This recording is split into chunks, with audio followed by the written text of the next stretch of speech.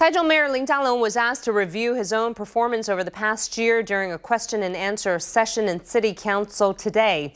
Lin expressed dissatisfaction with efforts to reduce air pollution and pledged to work harder in this area. Lin added that he wouldn't leave office for a cabinet post should DPP presidential candidate Tsai Ing-wen become president. Taichung Mayor Lin Chia-lung is about to celebrate his first year in office. Taichung City Councilor Su-chen was curious about the mayor's greatest concerns.